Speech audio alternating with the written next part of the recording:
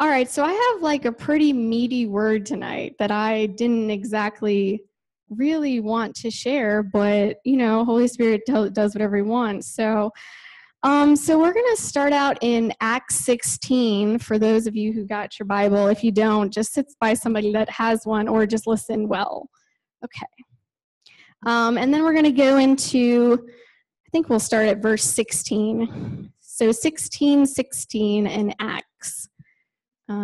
Just look at me when you're there so I know we're all ready to go. I really like when people see the word because then it's better to remember it so you believe that it's there. I know sometimes people say things and I'm like, is that really in the Word of God? But I want to show you it is. I'm glad to be here. Okay, sorry, there's just a piece here. All right, cool. All right, now who is familiar, because I don't know how much I need to go into this, who's familiar with the story of where Paul cast the spirit out of the slave girl? Does everyone kind of know, gauge the room? Okay, good. Okay, so I won't go into it too much. I'll make the point. Okay, so now it happened as we went to prayer that a certain slave girl possessed with a spirit of divination, remember that, met us who brought her masters much profit by fortune telling. This girl followed Paul and us and cried out, saying, "These men are the servants of the Most High God who proclaim to us the way of salvation." And this she did for many days. But Paul, greatly annoyed, turned and said to the spirit, "I command you in the name of Jesus Christ to come out of her." And he came out of her that very hour.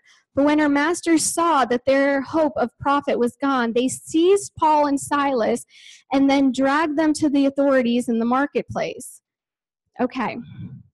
All right. So let's go all super deep here. Okay. So where it says the spirit of divination, if you look that word up in the Greek, it says Python. I'm going to talk to you tonight about the spirit of Python as one of the three things I'm talking about. That's one thing. I came with 3 messages tonight, so that's one thing. Okay, the spirit of Python is what they're talking about here. Now, this in verse 17 is interesting because it says, she was crying out, "These men are the servants of the Most High God who proclaim to us the way of salvation." Now, if you had someone walk up to you and say, "Oh, these people are servants of God and they're great," like if someone walked up to like Shauna and Dave and they're like, "They're servants of God, they're great," would you immediately be skeptical of that person? No. You want to be skeptical of that person. You'd be like, "Yeah, I know. Yeah, I know. They're servants of God. Yeah, that's great." But why did Paul know? Why did Paul know that something wasn't right with this woman, even though she was proclaiming the things of God? What she was saying was true. That's what's even scarier about this when you look at it and you get real deep with it, because it's like, wait a minute, you're saying something that's true, but it's not of God. The spirit of Python can say things that are true, but that doesn't mean they are of God. What am I talking about? I'm talking about the false Holy Spirit. So sometimes you could hear things and they could be true, but that doesn't mean it's God who's saying them. Okay? Because yes, Paul and his men were servants of God, but this is a spirit talking through her. So just because you are with somebody and they are prophetic or they are whatever, anointed, whatever you want to call it, and they say, something to you that sounds like it's from God, and it might be straight out of the Bible, doesn't mean it's God. Like, God is in this season, he's really strengthening us in this season and really putting our discernment levels at a higher place, because we really need to be aware of wolves in sheep clothing, if you will. There's going to be people that know the Bible in and out that are going to be preaching, and it's going to sound right. It's all going to sound right, but you're going to get this feeling.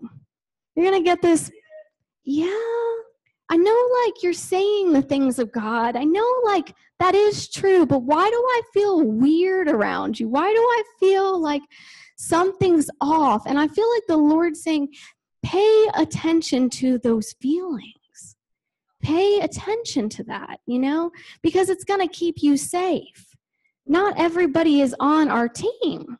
I hate to say that I wish they all were on our team, but I just have to be true. It's like, so I feel like we just need to be aware of the false Holy Spirit, which is, some call it the spirit of divination, some call it Python, whatever you want to call it, the false Holy Spirit. Because it's trying to proclaim it is the Spirit of God. Now, this happens to the people of God a lot in the prayer closet, and if I'm honest, it's happened to me. You're in the prayer closet and you see something that is true. Just because it's true doesn't mean it's God's Spirit talking to you. You have to test the Spirit. Do you feel a peace with that? Do you really feel a peace with that? Is that really the Holy Spirit? Or is it just a spirit talking to you with Scripture? You have to discern the difference. We have to come to a place where we're more sensitive, which means we're going to have to be in the prayer closet more, because we need to know the tone of his voice, not just things he might say. We need to know the sound, exactly how it is. So we don't have that, we just get off track because some prophet told us something and now we're like way over here because it wasn't actually God. And so it's hard. It's hard. So I'm going to talk about one other thing, and then we're going to kind of go through some tips in hearing God, because I want you to make sure that it is God that you're hearing. Because sometimes you're wondering why a promise in the prayer closet or from a prophet or whatever isn't being fulfilled, and it's quite possible that it never was God. And that might be hard to swallow, but we're going to have to go back in the prayer closet and we're going to have to question some things. If this word never came to pass, was it God? Now, sometimes it's our fault. I'm going to be quite honest. Sometimes, we were just talking about this, sometimes our words don't come to pass because of us, because we ain't doing nothing. We're just like, yeah, maybe one day that will happen. One day I'll have an international ministry and it's just going to fall at my feet and I'm going to be famous. I'm going to be like Joyce Meyer. I'm going to preach in the gospel and it's just going to happen. No, it's not. No, it's not. That's not true. So it's just not true. But the same thing. So sometimes it is our fault, and I understand that. I'm not saying that sometimes words aren't coming to pass because we're delaying them and we're sinning and we're not doing anything God's telling us to. But sometimes it's just straight up not God. And so we really need to know his voice really well. And so this is a season to be in the prayer closet. Because when I get a promise, I don't want to be believing for something that God never said. Because that is exhausting. When it says hope deferred makes the heart sick. So here I am hoping and waiting for something that's never going to happen. So now my heart has just been sick for years because it was never him at all. And so we have to go in the prayer closet and we have to just make sure that it's God. Okay. So the reason I'm addressing this is because in Mark 16:17, and if you want to flip there, you can, but you guys probably know what this says, but it just talks about some of the signs how we know believers. And one of the signs is, it says, because they cast out devils. Here we are. And these signs will follow those who believe me in my name. They will cast out demons. They will speak with new tongues. They will take up serpents, and if they drink anything deadly, it will by no means hurt them. Now, we know that Christians are known by our love. We know that. Everybody says that Christians will be known by our love. We have those great songs, but we don't have songs that say Christians will be known because they'll cast out devils. Yeah, we don't have that. That would be a horrible song. I wouldn't like it either. But we have to remember that it also says this, and this is the season for us of authority. This is the season when that thing comes in that you just feel like, oh, that doesn't really feel right. That could have been God, but something feels off. Get out of my prayer closet. No, I'm not going to think about it for 2 seconds, because I'm not going to mourn the Holy Spirit for those 2 seconds where I'm in fantasy land, because the spirit of fantasy leads to poverty. That's what it says in Proverbs. The spirit of fantasy leads to poverty. So we can fantasize all we want, but that doesn't get anything done because it wasn't God's word. God's word won't return void, but the spirit of fantasy will. And it wastes our time, and it wastes our money, and it wastes our efforts. Jesus. Okay, so that's one demon I don't want you guys to deal with. So get that out of your prayer closet. And here, how do I know if that's the demon? Sometimes you could ask, and honestly, sometimes they'll actually tell you, just to be honest. And sometimes God will tell you, God, what is this demon attacking me? He might tell you the name of it. Now, why does that matter? Now, I don't want us to go on a demon hunt. That's not what I'm talking about. Please don't do that. That's not what I'm talking about. What I am talking about is that we need to be aware. We need to be aware. It shouldn't be the focus. We're supposed to focus on the pure and lovely things, which is Jesus, okay? So it's not in the forefront, but it is here. It is here. Like, we have to be aware. If you think about a boxer, right? When a boxer is going to go into a boxing match, he studies his opponent's tapes. He watches them, and he looks at them. He looks for weaknesses. He looks for how that boxer works. He meticulously looks into everything. And it's the same with the demonic. We can't just go swirling around, devil, get out of my house anymore. We have to eat the meat, and we have to know what devil is in there and how did it get in there, and it needs to get out. But we need to be a little more specific, because we're going to see more results as we pinpoint what it is and how it came in, because otherwise you don't know why you keep rebuking the devil.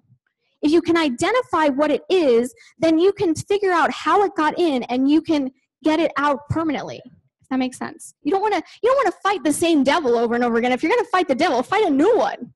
You're like, it's just like, it's boring. It's boring, and it drives us crazy when it's the same kind of devil busting in my prayer closet all the time. So, okay, so here's another kind of devil. We're going to go into Job 41.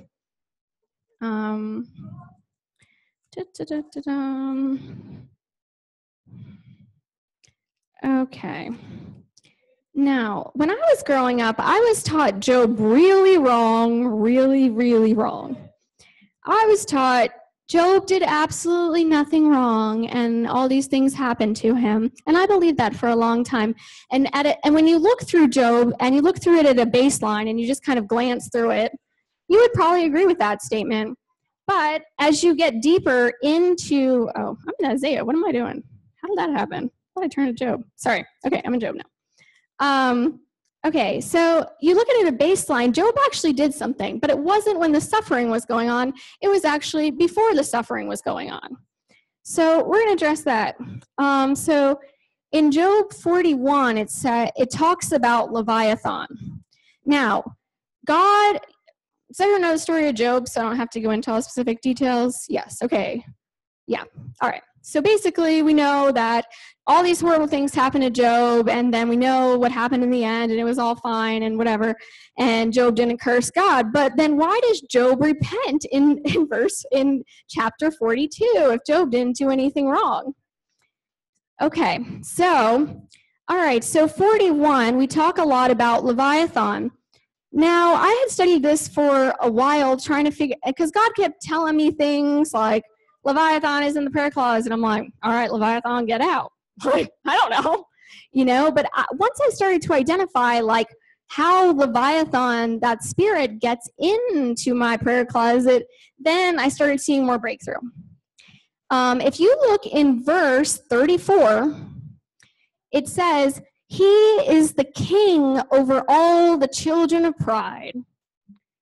So this verse is just a slap in the face sometimes if God brings you here, which he was slapping me in the face because I was in a certain situation. I was being arrogant.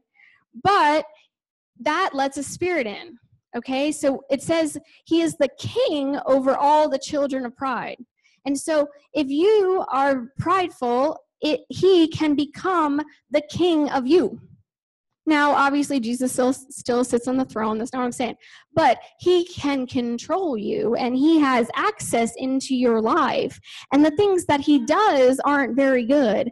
And it goes into, if you have time, read through all of Job 41. It's not nice. It's not nice, the things that the Spirit does. It's one of the things, it says in verse 8, it says, remember the battle, never do it again. And because it's a nasty battle, this spirit is nasty, and it's not easy to get out.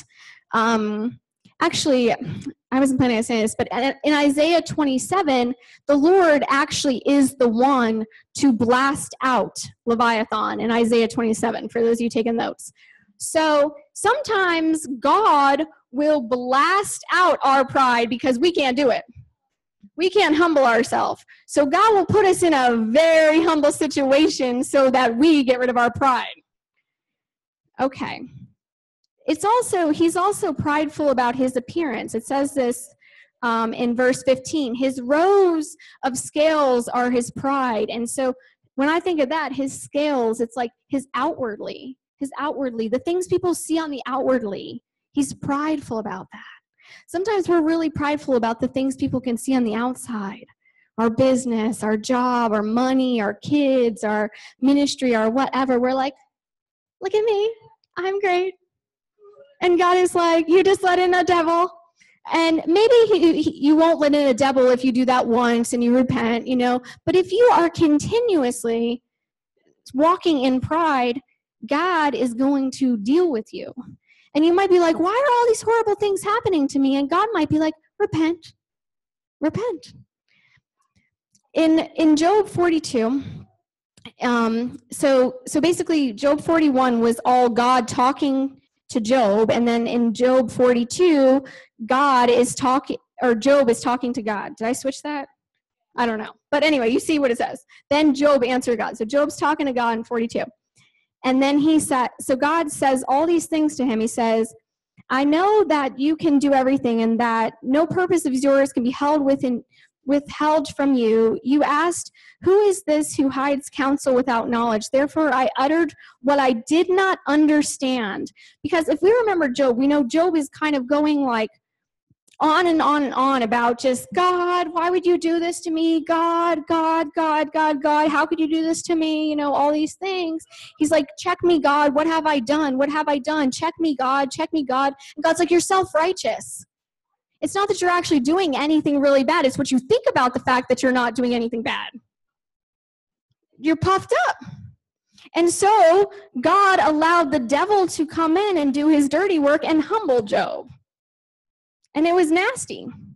And then, so Job says in verse 6, therefore I abhor myself and repent in dust and ashes. So Job comes and he repents. And then this is the cool part, because this is a really easy thing to get rid of if we just repent of pride. And then in verse 10, it says, and the Lord restored Job's losses. This is really cool. I noticed this when I was praying. When he prayed for his friends who had said all this crazy stuff to him. They were like, Job, this is why your life is a mess. Job, blah, blah, blah, blah, blah. And they just had all these ridiculous reasons. Probably, actually, now that I think about it, probably operating in the spirit of Python, because they're saying all these godly, biblical things to Job, and none of it's true. None of it's true. And so all of his friends were caught up in some Python religious spirit. I don't know what they were caught up in, but it was just like, none of it was true. And so, but he just dealt with all of that. And then God says, go pray for your friends. And I don't know about you, but I'm like, you were kicking me when I was down with some lies, okay? I got sores. All these horrible things are happening to me.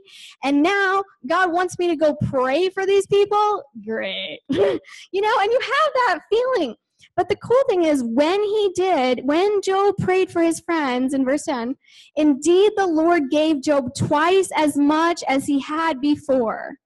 So we find three things here that are really important. One, we need to repent of pride. If we're having a lot of craziness in our life, chaos, all sorts of stuff, we might need to do God, am I being prideful here? Check. Number two, we might need to be praying for our enemies and those people that persecute us. If we're not praying for enemies and the people that persecute us, we might not step into the full deliverance of Leviathan. We might not walk that out. And then the awesome thing is, if you do this, God will restore you double. And so, God shows no partiality. That's one of my favorite verses. God shows no partiality. And so if God would do this for Job, God will do it for you. Now, we're all unique, So it will look a little differently than everybody else's because what your double is not my double and whatever. But he will do it. And so I did not want to talk about that tonight. That's not what I like talking about. You guys know I never talk about stuff really, but I just really felt that, like, that we need to be aware, but we need to be aware of ourselves too. We need to be in the prayer closet and be like, do I think I'm better than that person? It's like, like when someone's talking about, like I'm talking about their life, I'm like, yeah, I just feel so bad for so-and-so. Their life is just such a mess, you know? They're just kind of like messed up, you know? Like they just need help. They just like need Jesus. And God said, you need Jesus. You need help. Do you forget where I brought you from? Who are you? Who are you? You know? And so I just feel that. Yeah. Cool. Are you guys scared yet? Promise it won't all be like this. That's pretty much it. That's the scary parts right there. Okay, good. All right. Now, what I wanted to do is I wanted to go into, I felt like 5 of the tips. Oh, hold on. The Lord's talking to me.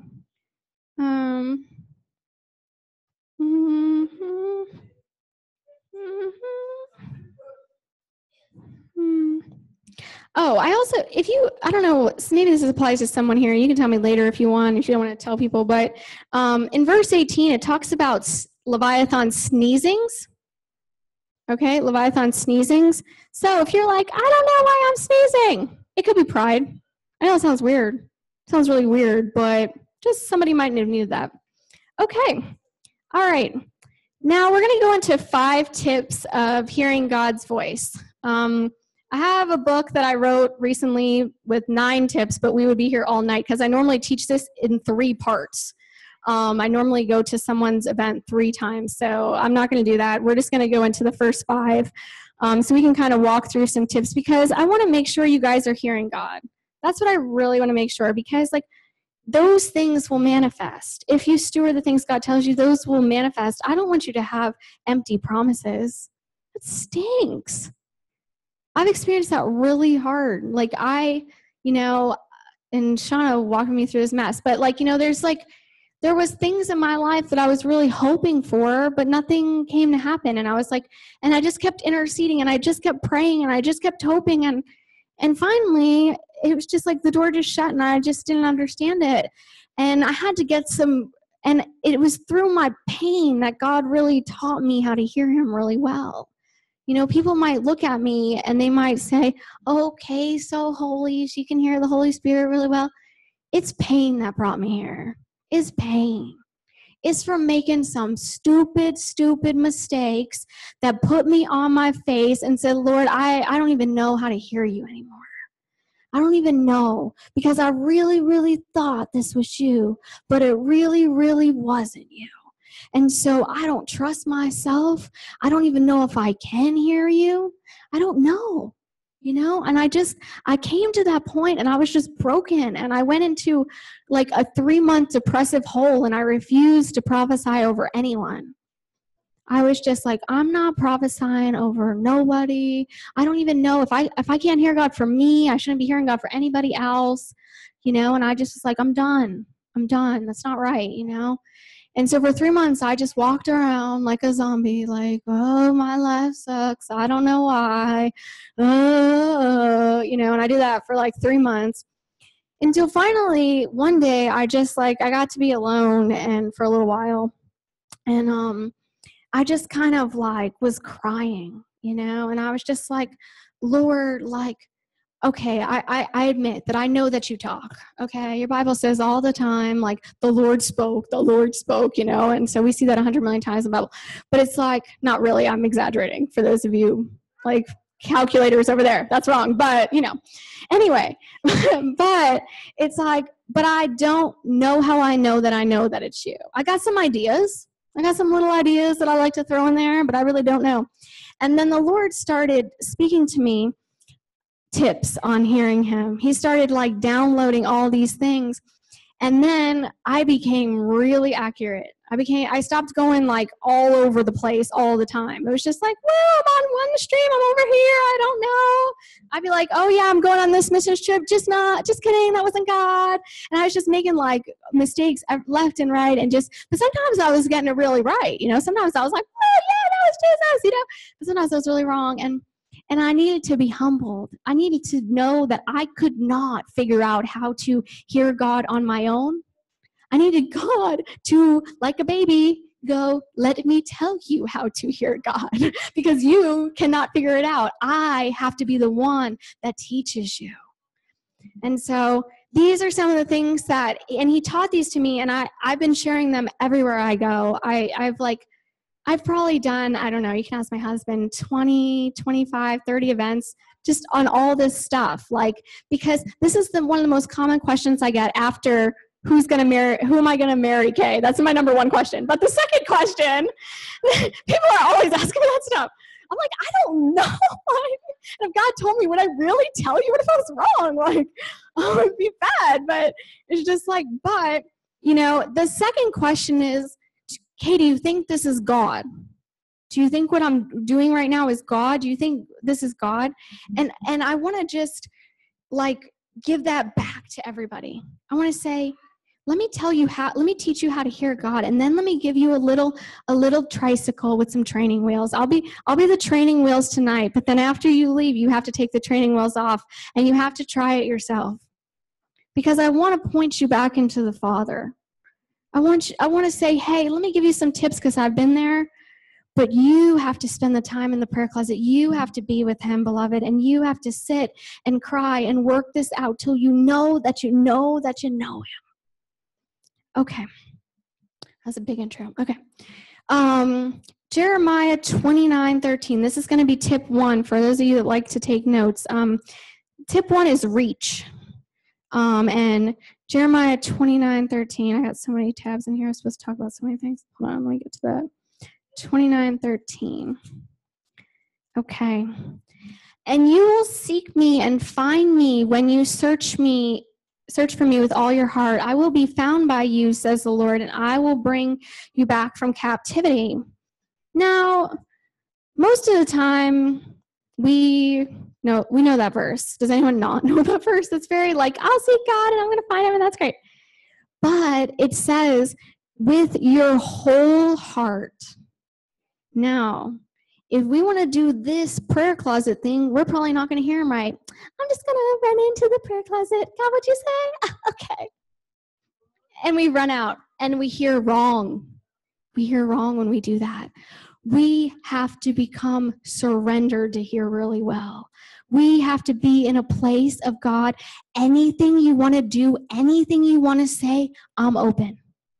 I'm open. Because sometimes you're coming in there wanting to talk about something and God don't even want to talk to you about that. Does anyone know what I'm talking about? You're like, God, what about this bill that needs to be paid tomorrow? He's like, actually, can you go pray for that person over there? And you're like, oh, you're not listening to me. But the only reason you can hear a statement like that is if you can get over yourself enough to hear him. You got to take everything that's going on in your whole life and you just got to put it on the altar daily and say, whatever you want to say to me, whatever you want me to do. The surrendered hearts brings about so much fruit. And so that's really what Jeremiah 29:13 is talking about. We reach after God. We go after him. Now, yeah, there's some times where I'm walking around and the Holy Spirit just goes, hey, Kay, do this, whatever. Yeah, that happens too. But that's not always the bigger things. Sometimes it is. Sometimes you'll hear a big word, but then you need to go back in the prayer closet and double check that word. Hold on. Let me make sure. All idols, God, all idols. Let's make sure. Something that I've learned is that if I will identify what my possible idol is, I'll often hear him better. So if I know myself, it's really about knowing yourself. Because if I can say, this is probably what I would want to do in this situation, and I can put that probably what I want to do on the altar, then I can really receive what God wants to say to me. But it's in those moments where I am going like this that I just don't even know what's going on. And then I'm texting people and typing to people, and I'm like, I'm so confused. What's God saying? I have no idea. And God's like, what is your like idol here? What is the thing that you're not getting you're not allowing out of your heart, because it makes your heart go like this. You know, you feel like this in the prayer closet. God, I don't know. I don't know what's going on. What idol is in there? And it might even be a good idol. I know it sounds weird. That sounds bad. But like in the sense that you really love your friend and you really want this thing to happen for them, you know? You really love your husband, or you really love your job and you want certain things. And it's not that those things are bad. They're not bad. But they just have to come below God. You just can't be obsessing about them and thinking about them so much that you don't allow God to just speak to you. Okay. The word there, actually, I didn't write this down, but I guess we're going there for a second. The word where it says, when you search me for all your heart, the word's actually labab, and it's a really complex word. There's actually like 9 different translations of the word, and I probably said that wrong. I don't know if I did, but anyway, I'm not that great with stuff like that. But anyway, when you break it all down, it really goes into all the different areas of our heart. It goes, it goes past culture, past economics, past current situations, past emotions, past all these things. And sometimes we have to identify, am I thinking this is what to do because of the culture that I'm in? Am I thinking that this is what I'm supposed to do because of the finances? Am I thinking that this is what I'm supposed to do because of my relationships in my community, and that's probably what they would want me to do? You know, there's been times where I've had seriously everyone in my community tell me something, and they were all wrong. Like every single one of them was all wrong. Because all of them, their hearts were so emotional for the same thing because they're in the same community, that all of their hearts were an idol. And I just had to be like, I don't think that's right. But, you know, I just quiet myself, you know. But, yeah, there's times I've been wrong, too. So, you know, we just have to do that. Okay. And, another one I feel like the Lord's highlighting is natural knowledge. One of the definitions is past natural knowledge. So it's like, it would make sense to buy this building because this building says that, like, we have the money for it. But what if God said to buy this building and you don't have the money for it? But what if he knows something that you don't know, that so-and-so is going to do something tomorrow and you're not going to have to pay for it at all, but you just had to walk through that door? You know, sometimes you don't know. You know, I've had times like that where I'm like, this makes no sense at all. Like, this is dumb. Like, if I told my friends what this is, they would say that I'm dumb. Like, that's what they would. They would be like, so sometimes, like, when I'm believing for something big or I'm doing something weird, I don't tell nobody. I'm just, like, in the prayer closet, like, I'm not even going to talk about this with people because I don't want to hear what they think is a good idea. I want to hear what God is saying. You know, and it's important to get people around you, like, that you can say, hey, like, do you think God is saying this? No, don't tell me your opinion. I don't really care. I don't care what your opinion is. I need to know what God is saying. That's what I need to know, because that is going to produce my harvest. And I want my harvest. I don't want an opinion stopping me from my harvest.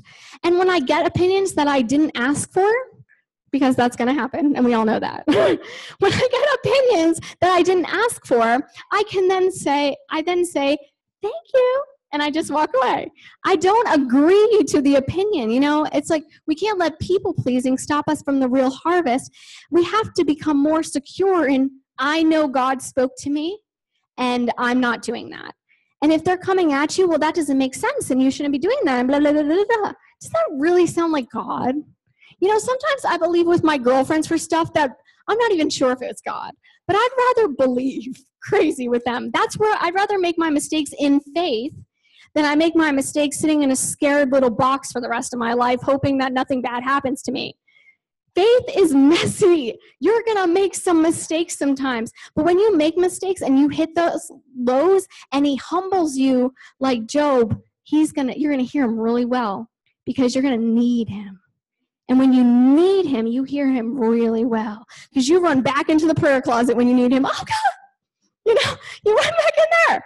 And so, yeah, we have to reach past him in everything.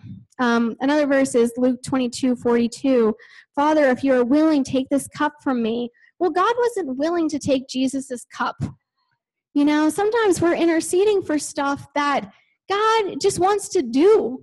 Like God, please don't do this. I want to cause this. In Isaiah, it says, I cause peace and I cause calamity. Sometimes God is causing the calamity because he's bringing you to somewhere you could have never gone if you stayed here. I just feel something with that in the room. There's a couple of you that I see. Like, it's just like, okay, like God caused the calamity, okay? God can cause calamity. You're like, this doesn't make any sense. I was a good employee. I was a good ministry person. I was doing everything I could. Why did I get kicked out? Why did they say that to me? I can't believe this. God turned Pharaoh's heart. Remember? God turned Pharaoh's heart. But God also, like we were talking earlier, turned Lydia's heart. So God turned Pharaoh's heart in a negative way. You know, when they were approaching him, he made it hard so they would have to leave Egypt, right? He made Pharaoh's heart's hard. But with Lydia, God softened her heart, you know? So God brings peace and God brings calamity. And sometimes you got to say, thank you for the calamity because something better is coming because you just pushed me out of this junk, okay? And there's always something better. Like, you can't really honestly think wherever you were was the best in your whole life. Maybe it was for a season, but you don't think it can get better? It's going to get better. Praise God. Okay. Another thing is you need to be journaling all the time. All the time. I had to say, you need to do this, but you need to do this because you need to know yourself and you need to know God. If you're not like journaling like what you think God's saying, first of all, you're not even going to remember it. God said something. I don't really know what he said. You need to be able to go back and see what exactly did he say? Because sometimes when I go back and I see the exact phrase that he said, I was like, man, I kind of over-exaggerated that thought. You're like, I will provide for you. And I think in my head, you're going to give me $1 million. Oh, yes, God, yes. He's like, no. I said, I'd provide for you. That's what I told you, didn't I? And I'm like, yeah, like, you know. And so we have to be able to go back and just get in that habit and just test what we thought. Did it happen? Did it happen? You know? And obviously some things we'll never see happen, right? Like Isaiah, he never saw that stuff happen, most of it. He never got to see it. I just feel the Holy Spirit. There's someone in here right now where it's like you prophesied something and you might never get to see it happen, but that doesn't mean it's not God. It doesn't mean God's not going to do it, you know? So you can't, some things are not for our lifetime. We're prophesying for the generation. We're prophesying for the future, our grandchildren, their grandchildren, whatever. It's like, it's not even about our ministry. It's not even about us. It's about who we're going to get to leave it to, you know? Because I don't know. Oh, Jesus. Sharon, I just feel a Lord on you. Jesus. Ha. I feel there's been like a demonic spirit that's like, I saw it around your like chest, and I feel like there's been this feeling of like choking. Yeah? Okay, can I pray for you? Okay. Lord, we just pray against that spirit. We bind that spirit in the name of Jesus, God, in the name of Jesus. Holy Spirit, give her a fresh anointing, God, a fresh anointing. We just break everything off that isn't you in Jesus' name. And we say, go back to hell where you came from. Sharon is yours and she is safe and she is a daughter of the King. And we claim her over here. Do not touch her in Jesus' name. In Jesus' name, get off. Get off of her in Jesus' name. Yeah, I hear that word calamity with you right now. I feel like there's like he's pulling you out. There's a weeding process going on. There's heart healing that's going on. There's discernment that's increasing in the process of all this. There's people you trusted that you can't really trust anymore. And I felt the Lord said, good. And he said, I have something so much more for you, Sharon. I saw you with a worldwide women's ministry. And I saw like this, what is that thing called? It's like God, give me a word here. It's like a ruler, but it's not a ruler because you can wrap it around you. A tape measure? Okay, sorry. A tape measure around you. And there was like, I heard the word fit. And it was like, I don't know. There was just exercise and fit and personal development and psychological. It was like you were combining the psychological with like the fit. And I also saw you were bringing people out of poverty. I saw you had a financial anointing on your life, and you were giving very practical tips on how to, I saw Dave Ramsey. I saw like getting people out of debt and consolidating things and like just moving towards financial freedom. And I felt the Lord said, keep walking in that. Like that is an area of pulling you out of poverty that he really wants you to focus on. Because I heard it's going to be like rapid fire. It's going to be like you're getting someone out of poverty and they like share their testimony and then like 3 other people do just because of that testimony, because we overcome with the testimony. Yeah, Jesus. Huh? Jesus. What's your name? Christina? Christina. Yeah, I heard the word battle. I feel like there's been a battle over your mind. And there's been like confusion and chaos. Is that true? I just feel like the Lord said, be still, he's fighting for you. Yeah. And I saw your heart and it was like as if it was 2 hearts, like it was in half. And I saw like this person and they just like stepped on your heart. And it was rough. It was ugly. It was ugly what they did. And the Lord said like, he's going to redeem you 100-fold. Like there's like, and I heard the word 100 like again, because he wanted to emphasize that. Like, yeah, Jesus. And I saw an umbrella go over you and the Lord and you were under the umbrella. And he said, I'm protecting you through the storm. Yeah. I heard opportunities are coming. And I saw you trying to open this door and be like, why won't this open? And I felt the door said, I'm kicking the door open. You cannot open these doors. And I saw the Lord go, and he blew on the door and it opened. And you're like, I don't know if this is what I want. And the Lord said, you have to keep going. You have to keep going. I feel like there's going to be a breakthrough that you get when you first get it. You're not sure if you want it, but the Lord said, keep going. Jesus, it's going to look different this time, different way. Yeah. And I heard the word ruby, like in Proverbs 31, it talks about how a woman is worth more than rubies. And I feel like there's a self-value thing going on where the Lord wants to increase your self-value, because I saw you coaching women in self-value and insecurity. And I feel like there's an attack on that with you because there's a heart to do that. And so sometimes it can feel really intense. But the Lord says, as you reach out and as you help people, like it's actually going to help you. And it's going to feed back to you. Yeah. You're welcome. You're welcome. Okay. Okay. All right. Back to our teaching. Okay.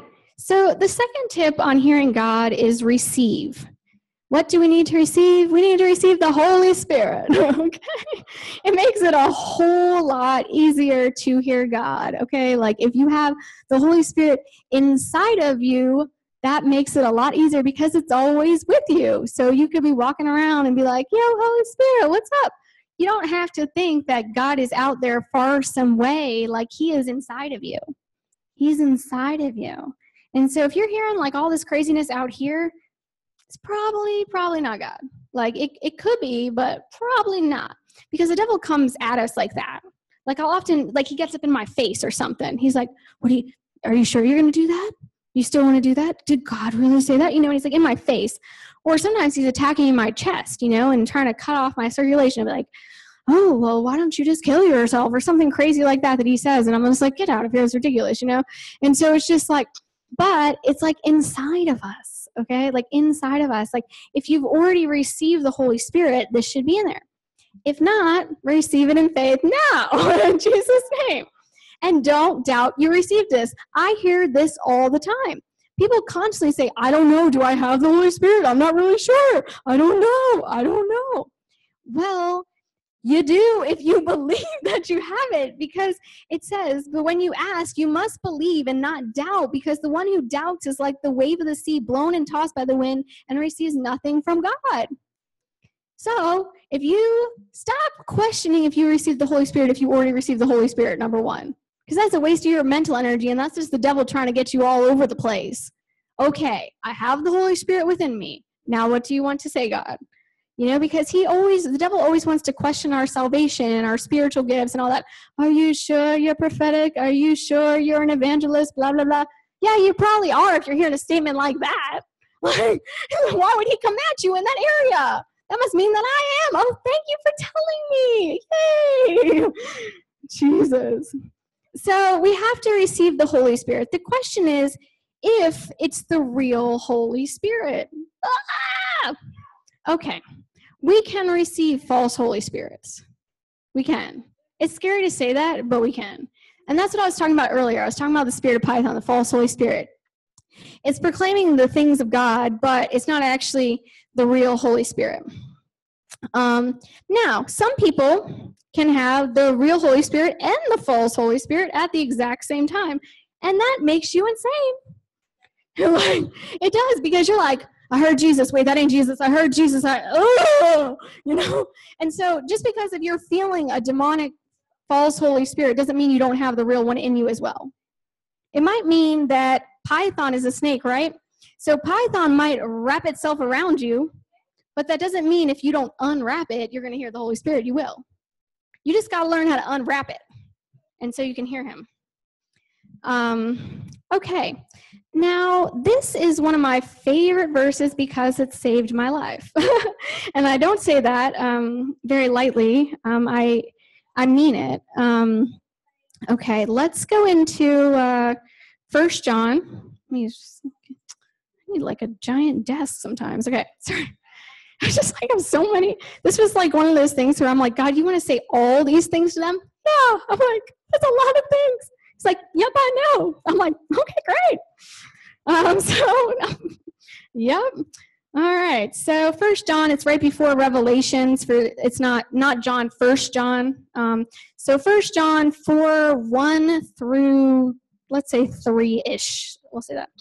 So 1 John 4, 1 through 3. I love that John wrote this. I'm just going to start off by that. I love that John wrote this because John is the beloved. So if someone was going to know the deeper things and know the voice of God, it was going to be John. Because John is like all up on Jesus, like, hey, Jesus. And he's going to be the one that would hear him. So it's really cool that he would write the thing about discerning the spirits in the Bible. So I just think that's cool. So be like John, in other words. Okay. Beloved, do not believe every spirit, but test the spirits whether they are of God, because many false prophets have gone out into the world. Okay, so first thing it says is test the spirits. So we are supposed to test the things that are coming to this. Now, some of you who know me, this might be repetitive, but I felt like I was supposed to share it anyway, so I apologize, but I'm sharing it anyway, because somebody doesn't know this, and they need to hear it. By this you know the Spirit of God. Every spirit that confesses that Jesus Christ has come in the flesh is of God, and every spirit that does not confess that Jesus Christ has come in the flesh is not of God. And this is the spirit of the Antichrist, which you have heard was coming and is now already in the world. Okay, so let's break down verse 2. By this you know the Spirit of God. Every spirit... Okay, so that confesses that Jesus Christ has come in the flesh is of God.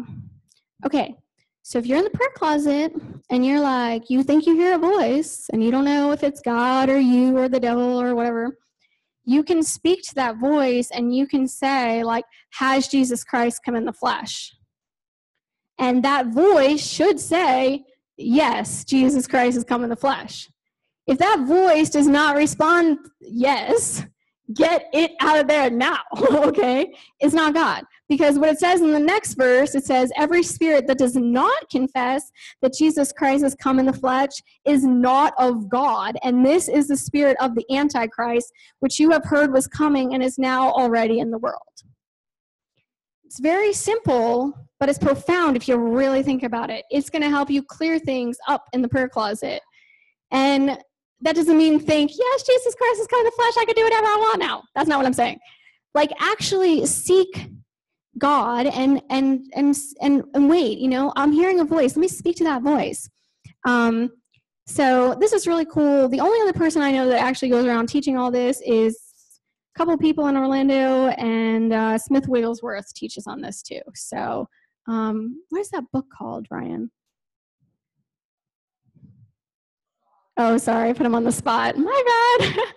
Anyway, Smith Wigglesworth teaches on this, and I think that's a pretty good reference there, because he should know what he's talking about, because he definitely heard God. The fruit of his tree is obviously good. Okay, so, all right, so is that helpful to people? There's some tips right there? Okay, let's keep going. Okay, number 3, and I did this all in R's because the Holy Spirit downloaded in R's, because we have to remember things in an easy way, because we're kids. Okay, so number 3 is repent. And when I say repent, our immediate gut reaction goes, ugh, repentance, oh God, no, I don't want to repent, I don't want to. That was a great voice, right? No, just kidding. That's our immediate reaction to repentance. But, like, God spoke to me so clearly once, and he said, repentance is love. And I said, what do you mean repentance is love? Like, that is not loving. I'm like, stink, God, I'm sorry, blah, blah, blah. And God said, no, you're doing this all wrong. He said, repentance is choosing love again. So when we sin, we do one of 3 things. We don't love ourselves, we don't love God, or we don't love other people. If we step back into love, we've immediately repented. You think of like a heroin addict or something. If they're like, oh, well, I need to repent of doing heroin or something, they're not loving themselves, right? They're not loving themselves, so they need to repent of that. They need to repent of not loving their family, because chances are they've spent their family's money, or they've hurt their family emotionally or something like that. And they're not loving God, because God has to watch their son or daughter suffer. And he has to look at them and be like, man, like, I have this plan for you, but you're like distorting it over here. But the great thing is we just have to choose love again. That's it, because God is love. And so when we choose to love ourselves, love others, and love God, when you choose back into love, you can stop repenting and you can decide that you've repented enough, okay?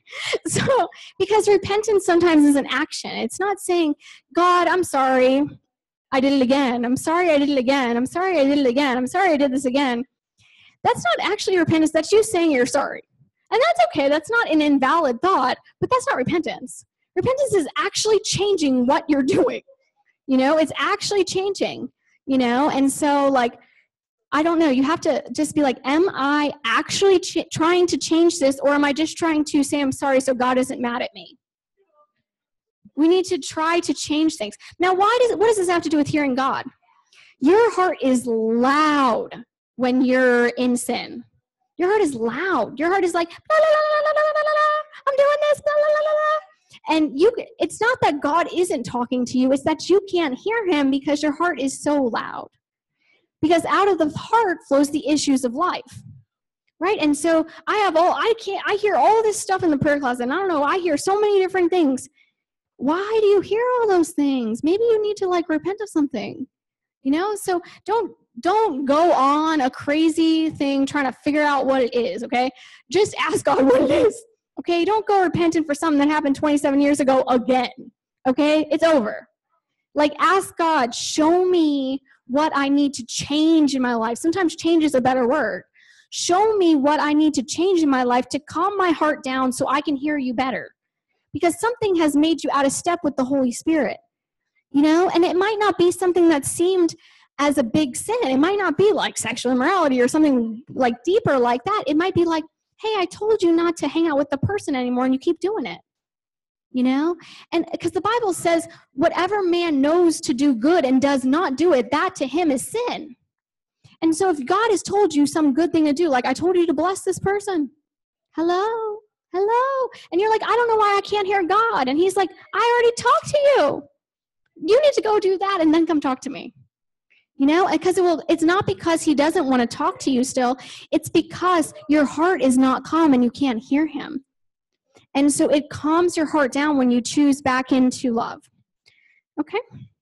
So don't freak out when God tells you to repent. Just love. Okay.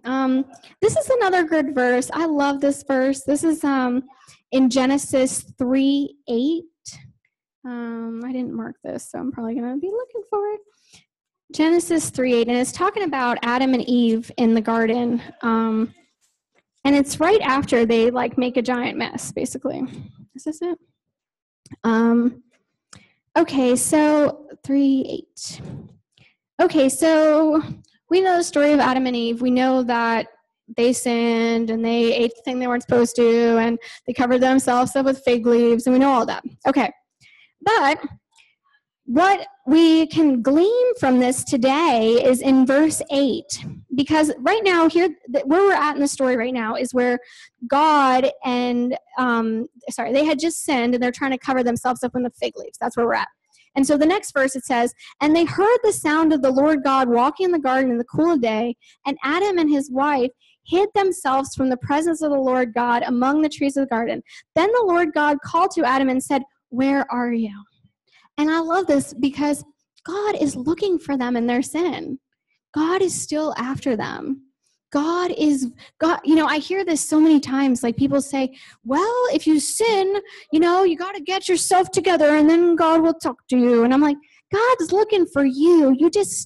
God's still looking for you. And if you can get your heart quiet, you can still hear him even when you're sinning. Because he said, I'll never leave you or forsake you. I'll never leave you or forsake you. He's there. He's there. Stop questioning it. Your sin isn't that big anyway. It's already done with. So just go change whatever it is and move on. Don't sit in there and beat yourself up and let the devil tell you how horrible you are all day long. That doesn't help you hear God. God, I know I messed up. I'm going to change that. I'm going to be different. Let me receive your grace and your forgiveness in a tangible way, because it's not that it's already there. It's just that you need to feel it again. You just need to feel it. It's not that it's not there. Okay.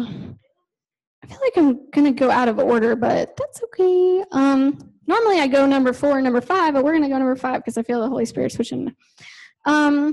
Number 5, which should be number 4 or whatever, is restore. And this is what would be, that's why we're going into this, because I started talking about that. Okay. Restore is just basically making sure your heart is quiet, but in a tangible way, because sometimes it's things that are currently going on in your life that are causing your heart to be loud. And sometimes it's things from your past that are causing your heart to be loud. And that's what I'm talking about, restore. Because sometimes something happened in your past and your heart is still loud about it because you never dealt with it. You can try to avoid it all that you want and be like, I don't want to talk about that. I'm good, God.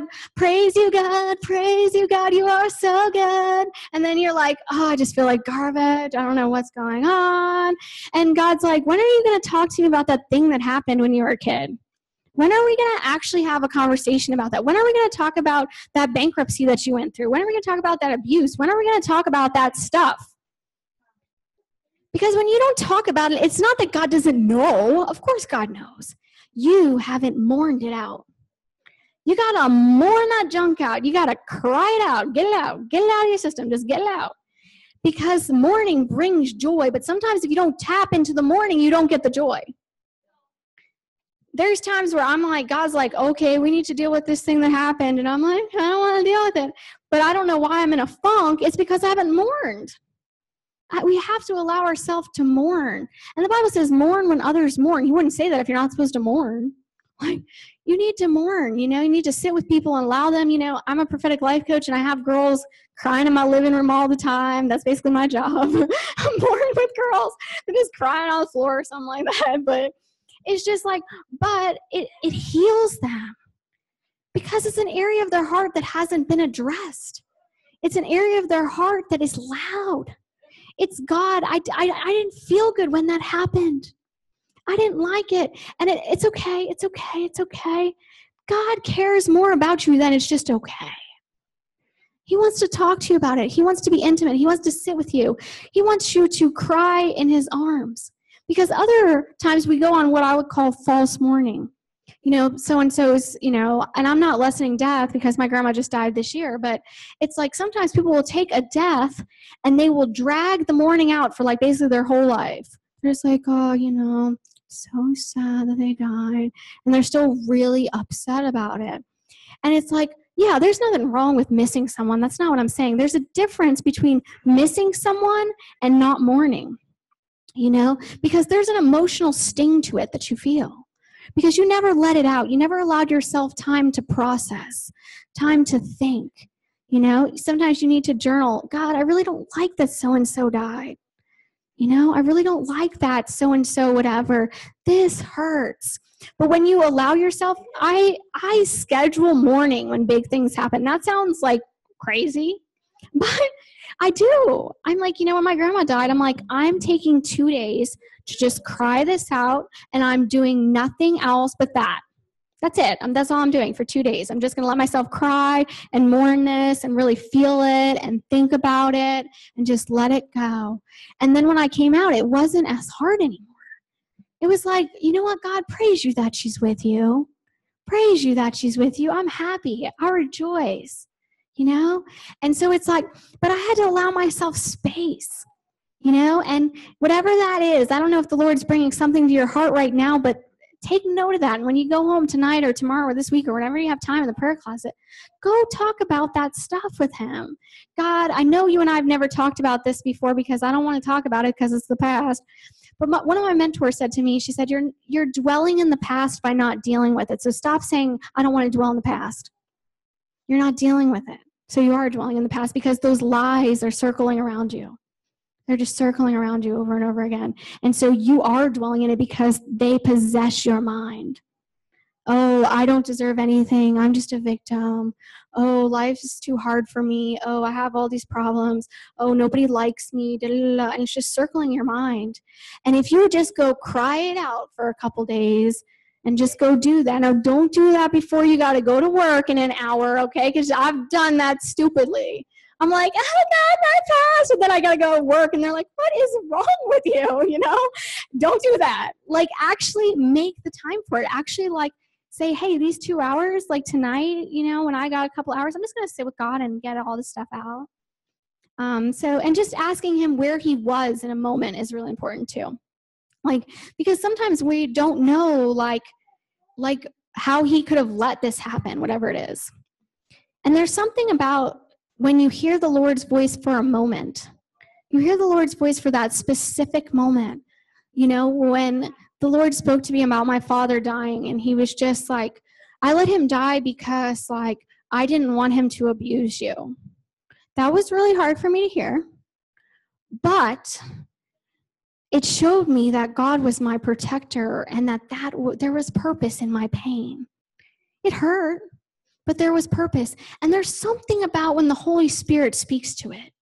Your girlfriend could tell you, it's okay, God works all things together for good, and you believe that. But when the Holy Spirit speaks intimately to you about your problem, there's a break. There's a break. And that's what helps in the prayer closet. Get this stuff out. And if you don't know what's in there, just ask God, is there anything in there? Because I don't want you going digging and going driving yourself nuts. That's not what I'm trying to do. Just, God, is there anything in there? If there is, get it out. Okay, and the last tip of the night, and then we're going to have some prophetic fun because that's what I like doing. The last tip is called reject or rid, whichever one you want to call it. Get the demons out of the prayer closet, okay? Get them out. Reject them from the prayer closet. So if you're in there and something says to you, like, no, Jesus Christ doesn't come in the flesh, get out. Goodbye, bind you, da la la. Sometimes, and this is especially for the women in the room, sometimes we don't like to be vocal because we were victims and we're not sure that we can talk. So we'll be all quiet being, maybe if I just say nothing, the demons will just go away. Maybe if I just I don't know, God, hopefully you come, I don't know. And God's saying, I've given you the power to tread on scorpions. You have to rebuke these things. You have the power to rebuke them. Because what does that do? How does that help you hear God? It gets rid of the noise in your head. So now we've gotten rid of the noise in your heart. Then we're getting rid of the noise in your head. Then we're getting rid of all what's wrong in your heart. And now you're really going to be able to hear him well. You're really going to be able to, because you know what all that is? It's you and the devil getting out of the way. So you can just receive, him. Does that make sense? Does everyone get that? I know there's a lot of information, but I guess so here's the tips. Reach after God, receive the Holy Spirit, repent, reject the demons, and restore your heart, and get rid of Leviathan, which is basically pride, and get rid of Python, which is false images that are proclaiming to be Jesus. I mean, you can be in the prayer closet and a vision could say to you, I am Jesus, and it's not Jesus. That's scary when I say that out loud, but that's true. When I was doing ministry school, there was girls coming in, they're like, Jesus told me to do this. I was like, well, tell me about it. And they were like telling me these visions of Jesus coming in, and it wasn't Jesus. How do you think cults start? You know what I mean? How do you think this stuff starts? Because they're like, I heard God tell me this. Yeah, you heard a demon posing as God to tell you something. And now a whole false religion exists. How do you think the Mormons started? You know, with Muhammad, he said, oh, I saw an angel. He saw a false angel, probably. Maybe his story isn't wrong. Maybe it's just the wrong kind of angel. Maybe it's a fallen angel. You know? And so it's like we have to speak to these things. Has Jesus Christ come in flesh? Who sent you? Who are you from? You know, we have to be diligent so we don't get deceived. You know, it's like you can be in a really, you know, a spiritual community, and that's some of the scariest places sometimes, because we want a spiritual encounter so bad that we'll take anything. We'll take anything. And it's like we have to speak to those things. Are you of the Lord? Who are you? Who are you talking to me? And you can speak directly to the vision. Oh, what do I do? Vision? Where are you coming from? Speak to it. Voice around this area? Where are you coming from? Speak to it. You know? And you'll find that the still, quiet voice is him. You'll find that past all of this stuff. All right, I'm going to pray that this stays in your head. I'll pray, and then we'll do some prophetic stuff. I don't know what time it is. Oh, sorry. It's kind of late. Sorry about that. Jesus, we thank you, God. We thank you, God. We thank you, God, that you want us to hear you. It's not that you don't want us to hear you, God. God, calm our hearts. Calm our mind. Rid us of the distraction. I saw somebody with a cell phone. I saw its crack. Somebody get rid of your phone. Get rid of the iPad. Get rid of all that stuff. Just put it out in a different room, God, and just, Lord, help us get over the family distractions and all the family drama, Lord. Help us get over the finances and all the things going up and down with that. Help us put all of our careers and wants and ministries and businesses on the altar. God, help us put everything on the altar, Lord, that we can just hear you clearly. God, we just want to hear you, God. God, we just want to know, God, if we knew, God, if we knew, God, we would listen, God. God, if we knew, we would listen. I silence every devil talking to your mind in the name of Jesus. I bind you and cast you out.